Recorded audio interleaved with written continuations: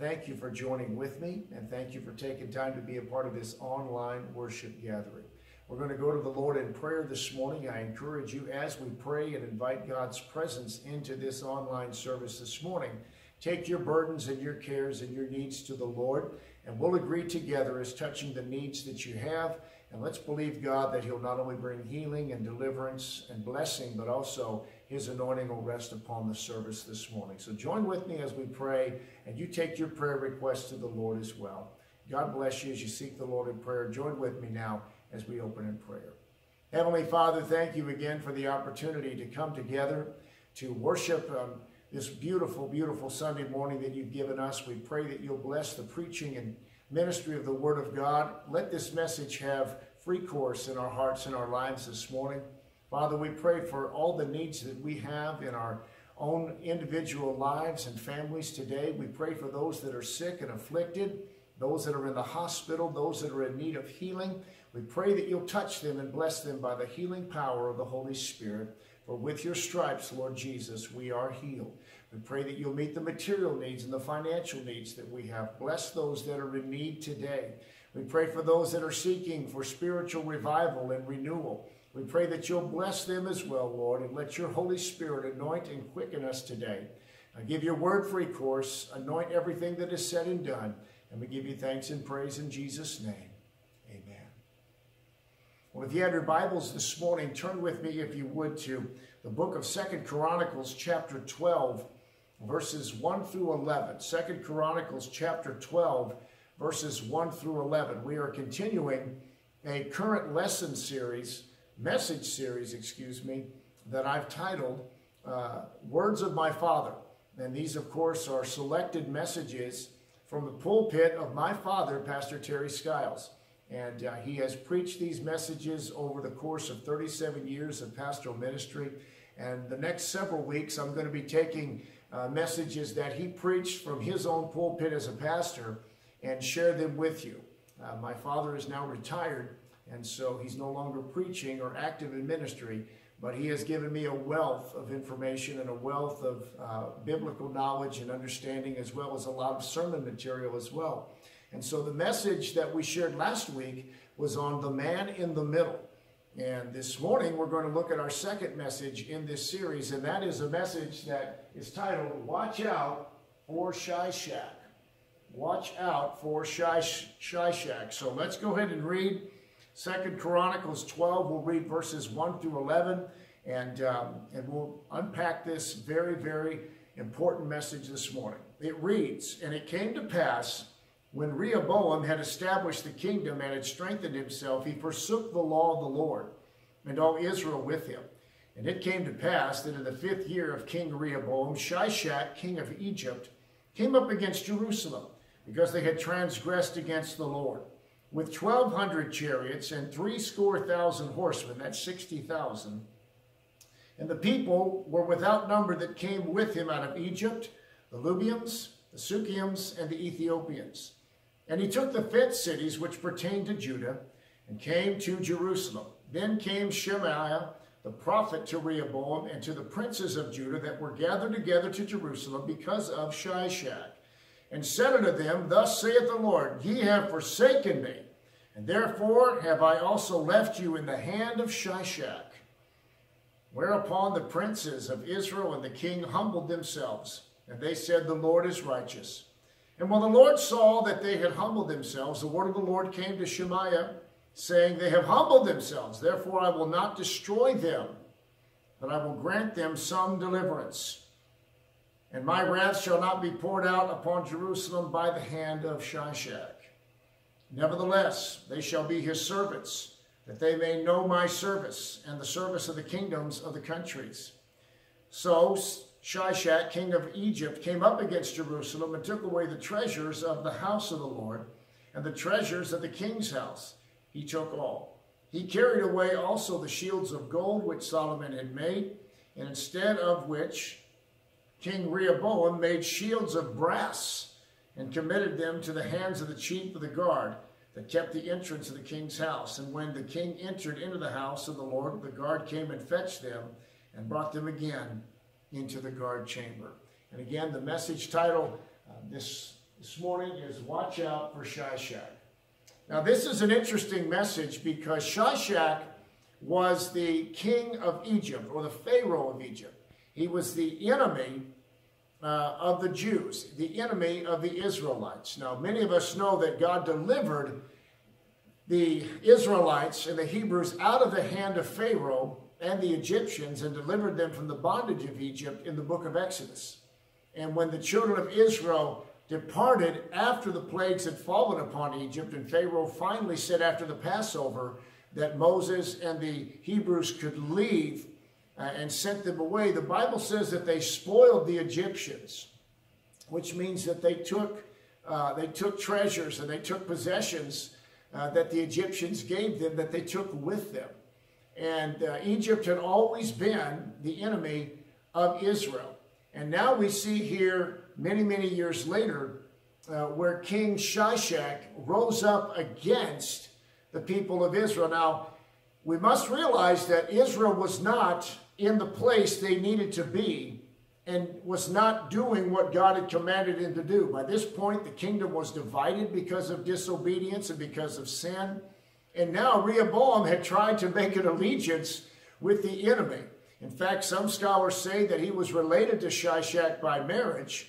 And we now read where Shishak, of course, sacked Jerusalem in 926 BC. And his story is found not only here in 2 Chronicles 12, 1 through 11, but it's also in 1 Kings 14 and verse 25.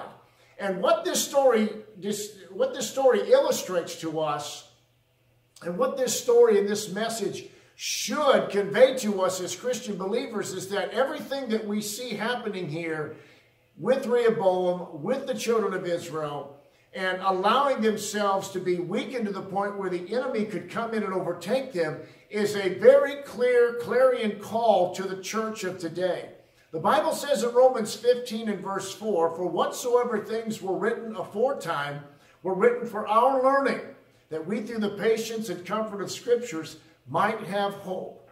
This story here of the sacking of Jerusalem by Shishak reminds us that we need to be very, very careful and be very, very mindful of how we're living in this day and age. Israel, in their entire story, from their covenant beginning with Abraham through Isaac and Jacob, and then later on to their establishment as a nation under the Lord God Jehovah, is full of illustrations where they were disobedient, where they rebelled, where they did wrong and did not do what was right in the sight of God. And God would always bring them into judgment by allowing them to fall back into the hands of their enemies. And here we see where Shishak is the enemy that overtook them. So as Christians, we need to be careful and be mindful of our enemy, Satan. But much like in the Old Testament, the children of Israel did not watch out for Shishak. They did not understand how important it was to follow God. And so this message this morning is going to convey to us some points to help us be careful as to how we live in this current day and age. The Bible tells us in the Word of God, "To him that think he standeth, take heed lest he fall." We have to be careful and we have to be mindful. So as we look at this story here of Shishak and his defeat of Jerusalem and how God used this to turn his people back to him, we see the first point we want to convey this morning is we want to look at the danger of disobedience and rebellion towards God. Because the Bible tells us in 2 Chronicles 12 and verse 1, "And it came to pass when Rehoboam had established the kingdom, and he strengthened himself, he forsook the law of the Lord and all Israel with him." So you see here where it just wasn't the king, but it was all of the people of God that had forsook the law of the Lord. And God made it very clear that his people were not to be disobedient.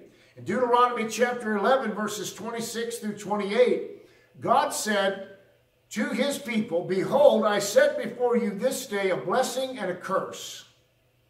A blessing if you obey the commandments of the Lord your God, which I command you this day, and a curse if you will not obey the commandments of the Lord your God, but turn aside out of the way which I commanded you this day, to go after other gods which ye have not known. We see here where Rehoboam and all of Israel with him in 2 Chronicles 12:1 acted in complete disobedience and forsook the law of God. And it's important to understand rebellion is not tolerated by a holy God. In 1 Samuel 15 and verse number 23, we read here in the scriptures where Samuel said to Saul, "For rebellion is as the sin of witchcraft, and stubbornness is as iniquity and idolatry. Because thou hast rejected the word of the Lord, he hath also rejected thee from being king." Saul's disobedience cost him his kingdom. Rehoboam's disobedience and forsaking of the law of God allowed him to not only be susceptible to his enemy, but God brought judgment in the form of King Shishak. Shishak, much like the enemy of our soul, is just waiting for a moment of weakness, just waiting for an opportunity to pounce. That's why we have to always understand that disobedience and rebellion will lead to God's judgment and correction. That's why the Bible tells us that whom the Lord loveth, he correcteth. God doesn't want to have to punish us, but when we're disobedient and when we are no longer obedient and following in what his word says, and we begin to rebel, just like the children of Israel, we are going to fall into the hands of a very angry God. God dealt with Israel because of their disobedience and because of their rebellion. The second point of this message we want to unpack is we want to realize that Israel's disobedience brought judgment. Israel's disobedience brought judgment. They disobeyed the word of the Lord, and they transgressed against the Lord their God. And the disobedience brought God's judgment in the person of Shishak, the king of Egypt. He came up and he not only sacked Jerusalem, but he came against Israel. The Bible tells us there in 2 Chronicles 12:2-5, "And it came to pass that in the 5th year of King Rehoboam, Shishak the king of Egypt came up against Jerusalem, because they had transgressed against the Lord." There's the reason why this all happened. They transgressed against the Lord. Verse 3 says, "With 1,200 chariots, 70,000 horsemen, and the people were without number that came with him out of Egypt, the Lubims, the Sukkiims, and the Ethiopians. And he took the fenced cities which pertained to Judah and came to Jerusalem. Then came Shemaiah the prophet to Rehoboam and to the princes of Judah that were gathered together to Jerusalem because of Shishak, and said unto them, Thus saith the Lord, ye have forsaken me, and therefore have I also left you in the hand of Shishak." So their disobedience brought the judgment of God, and the prophet of God called them out for their disobedience, and God allowed them to fall into the hand of Shishak as a form of judgment. God could have let them be utterly destroyed, could have let them continue to walk in sin, but God sent judgment to turn them back to him. God will always judge disobedience, but it is not meant for our evil, but for our good.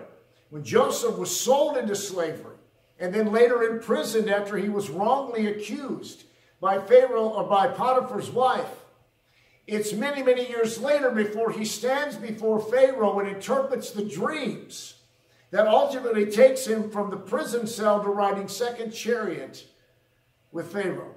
But all of that was for a purpose. Many people would think that God was judging Joseph. God was using those unfortunate incidents, as Joseph said to his brothers, what you meant for evil, God meant for good. God's judgment, while it is harsh and while it is not something we want to experience, and while we don't like to be corrected, while we don't like to be dealt with, God will bring a Shishak into our life to help us understand we need to no longer walk in disobedience. That's why it's very clear that we understand that disobedience is what brought judgment. And Israel saw that time and time and time again. And because Judah disobeyed the word of the Lord and did not follow what the word of the Lord said, that's why they fell into this judgment. Because many, many years earlier, whenever King Saul was anointed to be the king of Israel. He was the first king that was granted to the people of Israel, even though they cried out for a king and God was their king. They wanted a physical king, and Samuel anointed Saul to be their king. And he warned and told them how important it was that they obey the word of the Lord. So when he presented Saul to them in 1 Samuel 12, 13 through 15, after he's anointed him to be the king, after he has placed him in that seat of authority, the man of God, Samuel, says in 1 Samuel 12, verses 13 to 15, "Now therefore behold the king whom ye have chosen, and whom ye have desired. And behold, the Lord hath set a king over you. If ye will fear the Lord and serve him, and obey his voice, and not rebel against the commandment of the Lord, then shall both ye and also the king that reigneth over you continue following the Lord your God. But if you will not obey the voice of the Lord, but rebel against the commandments of the Lord, then shall the hand of the Lord be against you as it was against your fathers." So the warning was right there. The warning was right there. And yet, they were still disobedient. Not just with King Saul, but there were king after king after king that followed Saul and David, and later on generations to follow. These kings, you read about it in the Chronicles and in the book of 1st and 2nd Kings, where these kings did not do right in the sight of God. They did evil in the sight of God, and they were judged for it. God will not wink at sin, and God will not wink at disobedience. What we need to learn from this point here is that just like when Israel disobeyed God, he brought correction and judgment. We have to understand that God will not tolerate disobedience in our life. That's why it's so important that we confess our sins, we repent of our sin, and we walk close to the Lord. Because the Bible says in Ephesians chapter 5 and verse 6, "Let no man deceive you with vain words, for because of these things cometh the wrath of God upon the children of disobedience." And our third point we want to unpack here is this. Judah did repent, but God still judged their obedience. In other words, they still had to face the consequences for their actions. And in 2 Chronicles 12, verses 6 through 11, it tells us that the royal princes and the kings and the chamberlains of the king's house, and many there that were in the kingdom and were followers of the king, they were shut up in the king's house. They were hiding for fear of Shishak, and it was there that they humbled themselves. They knew what had befallen them, and they offered repentance, and God allowed them to be forgiven. However, they still had to face correction and judgment because of their disobedience. Go back and look at 2 Chronicles chapter 12, and you look at verse 6 through 11, it says, "Whereupon the princes of Israel and the king humbled themselves, and they said, The Lord is righteous. And when the Lord saw that they humbled themselves, the word of the Lord came to Shemaiah, saying, They have humbled themselves, therefore I will not destroy them, but I will grant them some deliverance. And my wrath shall not be poured out upon Jerusalem by the hand of Shishak." So he didn't utterly destroy them, and he didn't utterly wipe them out. He granted them some deliverance, which meant the punishment was not that harsh, but it was still a punishment just the same. And of course, what happened here? The Bible says in the scriptures, in verse 8, "Nevertheless, they shall be his servants, that they may know my service and the service of the kingdoms of the country." So Shishak, king of Egypt, came up against Jerusalem and took away the treasures of the house of the Lord and the treasures of the king's house. He took all. He carried away also the shields of gold which Solomon had made, and instead of which King Rehoboam made shields of brass, and committed them to the hands of the chief of the guard that kept the entrance of the king's house. And when the king entered into the house of the Lord, the guard came and fetched them and brought them again into the guard chamber. Shishak sacked the city of Jerusalem. He took all the gold and treasures of the temple and of the house of God and took them out.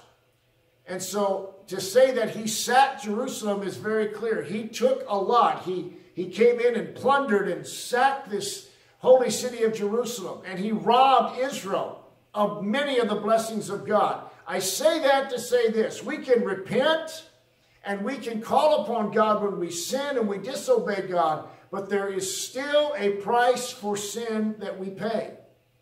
You know, the Bible says in Galatians 6, verse 7 and 8, "Be not deceived, God is not mocked.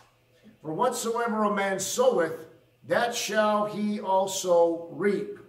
For he that soweth to his flesh shall of the flesh reap corruption. But he that soweth to the Spirit shall of the Spirit reap life everlasting." You see, sin has a price. We reap what we sow.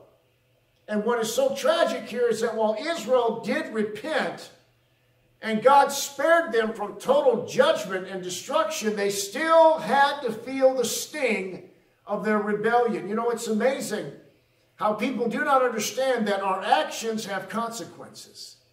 Shishak was a byproduct and a result of what happens when we sin. And it's important we understand that sin has a price. Disobedience has a price. We have to be very, very careful, because what happens is ultimately that judgment comes. And it's so imperative that we do understand that. Because many times we think about what has happened to us or what has transpired in our life, and we can't blame anybody but ourselves, because we have been the ones that have given in. Now, Rehoboam was the king, and he was tempted and forsook the word of the Lord. He went in, he formed a coalition, or he formed an allegiance with his enemy, Rehoboam. No wonder the Bible says, "Neither give place to the devil." In fact, the Bible says in James chapter 1, in the scriptures, in verse number 13, 14, and 15, it says, "Let no man say when he is tempted, I am tempted of God, for God cannot be tempted with evil, neither tempteth he any man." So it wasn't God that caused Rehoboam to go into that place where he rebelled against God. No, verse 14 of James 1 says, "But every man is tempted when he is drawn away of his own lust and enticed." Verse 15 of James 1, "Then when lust hath conceived, it bringeth forth sin, and sin, when it is finished, bringeth forth death." And verse 16 says, "Do not err, my beloved brethren." James warns us about the dangers of being disobedient. That takes us to our fourth and final point. Israel, because of their disobedience, gave place to their enemy. Now, I want you to think about this as I bring this final point home. Shishak was the king of Egypt. And as we read in 2 Chronicles 12, 6 through 11, God heard the cry of repentance by the king and the princes of the king's house and of the kingdom. And God did not destroy them. God had compassion and mercy on them, but he still allowed them to feel the corrective punishment of his judgment. And so what happens is, not only does he allow Jerusalem to be overtaken, not only does he allow Shishak, the king of Egypt, to come and do that, but it all comes full circle. The same Pharaoh, the same family, the same house that ruled in Egypt when Moses said, "Let my people go," and brought the Israelites out of Egypt and spoiled the Egyptians on their way out, going into the land of Canaan. Now, hundreds of years later, that same house and kingdom, the Pharaohs, Shishak, the Pharaoh or the king of Egypt, came back and spoiled the Israelites and took all the gold and took all of the precious things of the house of God and sacked Jerusalem, to the point where Rehoboam had shields of brass made instead of gold, which means that Israel was not the same as it was before it had rebelled against God. There is a price for sin, and when you allow that to happen, the enemy can and will overtake you. How do I know that? All you have to do is look in the Word of God And how many times in the Word of God where people have given place to the enemy and have faltered and have failed. You look at where Satan entered into the heart of Judas and he betrayed Jesus.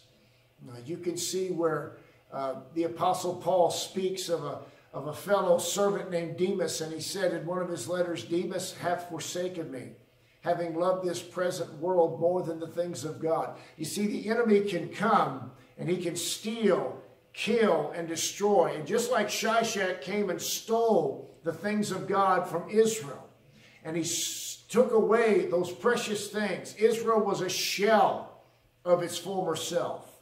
We can become a shell of our former self spiritually. The enemy can rob us of that. Shishak can come in and can do severe damage if we don't watch out for him. So in closing, I want to encourage you to take this message to heart this morning and let this message sink into your spirit. If you're not living in obedience to the Lord, and if you're not walking in obedience to his word, repent of that sin. Repent of your disobedience and turn your heart back to God. James 4 verse 7 and 8 says, draw nigh unto God, and he will draw nigh unto you. Cleanse your hands, you sinners, and purify your hearts, you double-minded. That's what we should do. Because if we don't watch out for Shishak like the people of Israel did, we will be overtaken by the enemy. So let's not give place to the enemy. Let's not give place to Satan. Let's not allow our sin and disobedience to come up and be a part of us. Let's repent. Let's make confession of that sin, and let's walk holy before God. So join with me as we pray this morning and ask God to bless us as we dismiss. Heavenly Father, thank you again for the opportunity that we've had to share this message today. Lord, there's a powerful theme and message and illustration in the life of Shishak, the king and Pharaoh of Egypt. Lord, don't let us give place to the devil. Don't let us be deceived or mocked or led astray. Help us to always be obedient to you. And Lord, if we've been disobedient, if we've been unfaithful to your word, if we've been disobedient to your commands, if we fail to follow after you, Father, forgive us as we humbly ask for your forgiveness. Father, we ask that you'll bless us today as we go through this beautiful day of the Lord that we have, and as we move into this next week of our lives. Help us to be humble and obedient and to follow you. And Lord, help us to resist the devil, to stand firm in faith, and to walk by faith and not by sight. Now, Father, we pray you be with us as we dismiss of this place, but not your presence. And we ask all these things in Jesus' name. Amen. Well, God bless you, and thank you for joining with me this morning. And I hope that the message was a blessing to you. Just a reminder to join us on Wednesday for Wednesday in the Word as we continue our study of the book of Romans. And join us next week as we continue with our series, Words of My Father, with message number 3. So you have a wonderful week. I pray that God will bless you this week and prosper you and keep you in health. And God be with you. And we'll see you all next time.